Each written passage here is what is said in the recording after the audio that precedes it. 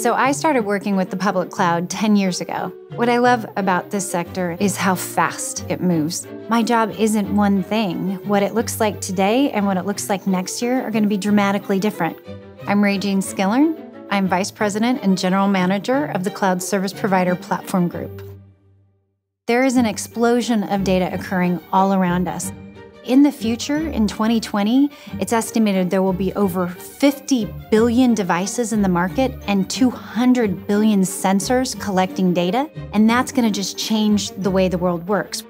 Whether that's smart industrial or healthcare or sensors on wind turbines, all of that is going to be driving zettabytes of data that needs to be collected, stored, and transacted upon. The big guys are going to continue to get bigger, and the smaller players, we see them around the world growing just as fast or sometimes faster because they're finding unique ways to differentiate. Maybe they build out more vertically integrated services for healthcare, retail, or industrial. You have to have a cost-efficient infrastructure, but that can't be enough. And those that don't have maybe the largest scale, who can't just do it on economies of scale, they have to put in unique differentiation into their architecture as well.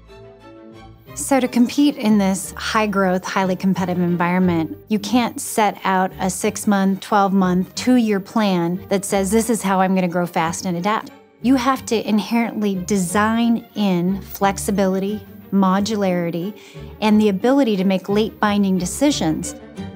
We partner to create that optimal platform for the cloud service providers, and that really separates us from the rest of the industry. We try to create relationships that are based on co-innovation and co-development. And to do that, you have to solve problems where they're solving problems. What they're finding out is that, well, they need to have enough CPUs in their data center to address the peaks. We have 100,000 people at Intel, so we figure out the right people to pull into each of these different problems. And then once we figure out a fix, we work with them to make sure we deploy it in a smooth manner. We have the ability to create completely custom silicon for our providers. We can take our standard product and tweak it. We can create a semi-custom where it's part their IP and part ours. And then we have a hardware and software engineering team. We call them the ninjas because they can go around the world and drop in.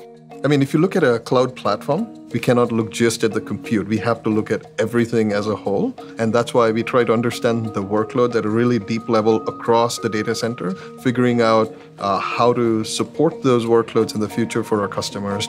I try to find people that when they look at a situation that's volatile, do they look at it and say, that's chaotic? Or do they look at it and say, wow, that's dynamic?